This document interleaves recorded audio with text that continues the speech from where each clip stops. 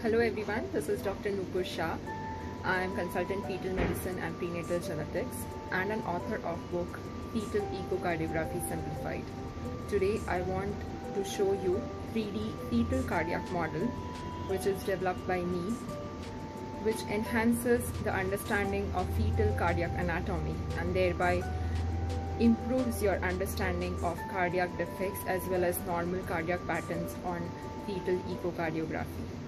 Let's see.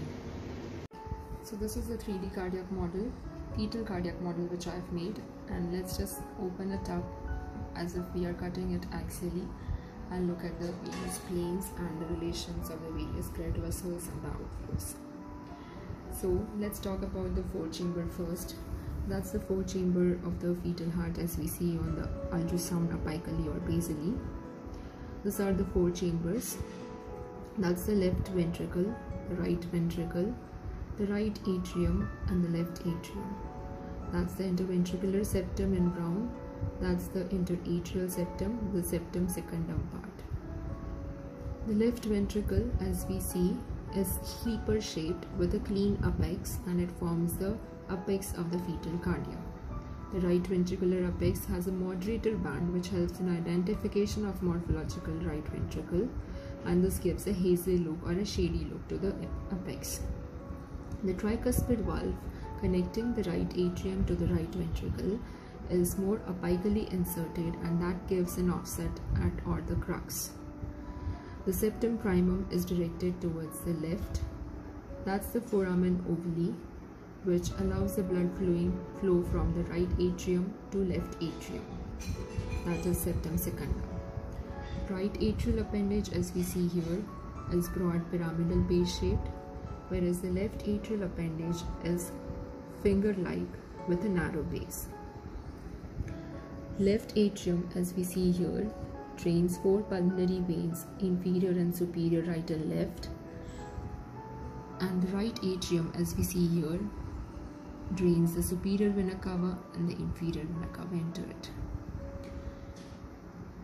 The superior vena cava also drains the left brachiocephalic vein, which traverses almost horizontally in the upper mediastinum in front of the great vessels aorta and the pulmonary artery, and it is formed by the union of the internal jugular veins and the subclavian veins.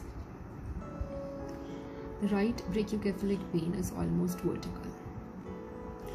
Coming to the outflow tracts,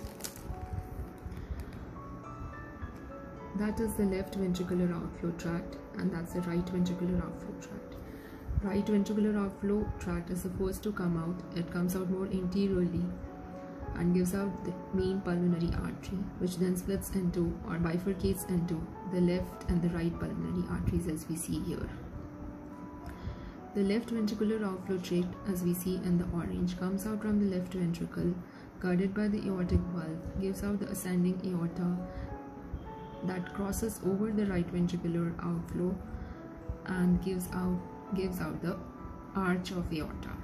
Arch of aorta gives rise to three head and neck vessels as we see here.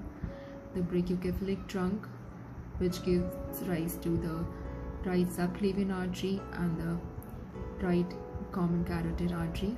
The left common carotid artery as the second branch and the left subclavian artery as the third branch. In the fetus, there is a shunt which is known as ductus arteriosus, which we see here in yellow, which connects the pulmonary artery to the aorta.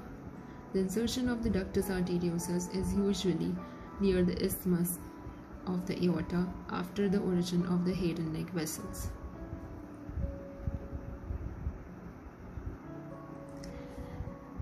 So if we look at the three vessel view which we are used to taking, so that is at this section where we can see the pulmonary artery, which is anterior most and on the left, followed by the aorta and the superior vena cava.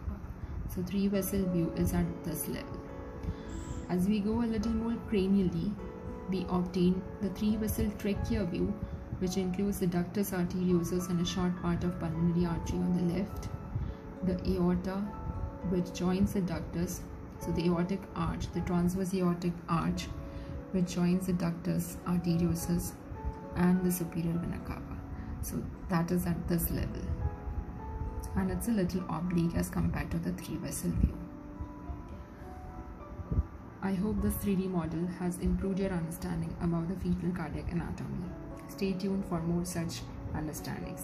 Thank you.